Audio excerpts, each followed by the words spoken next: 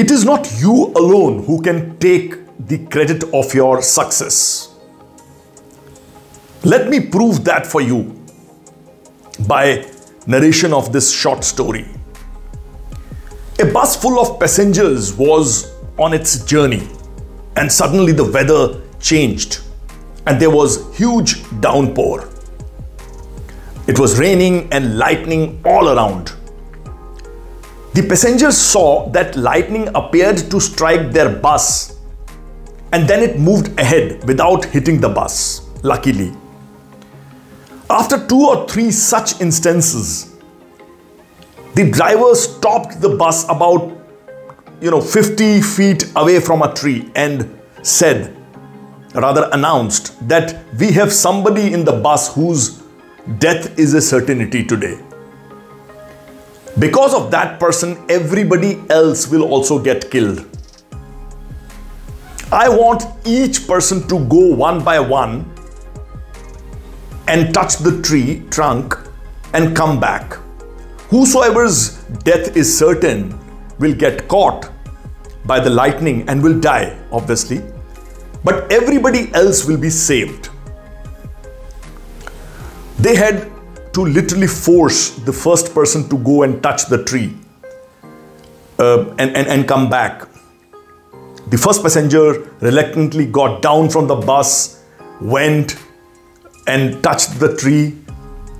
His heart leaped with joy when nothing happened and he was, still alive. This continued for all the other passengers who were eventually all relieved when they touched the tree and nothing happened to them. When it was the last passenger's turn, everybody looked at him with the accusing eyes. This passenger was also very afraid and reluctant. Everybody forced him to get down and go and touch the tree. With the fear of death, the last passenger walked to the tree and touched it.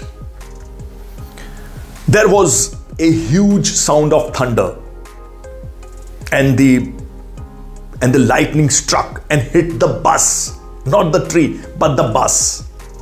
Yes, the lightning hit the bus and killed each and every passenger inside the bus. It was because of the presence of this last passenger that thus far the entire bus was safe and lightning could not strike.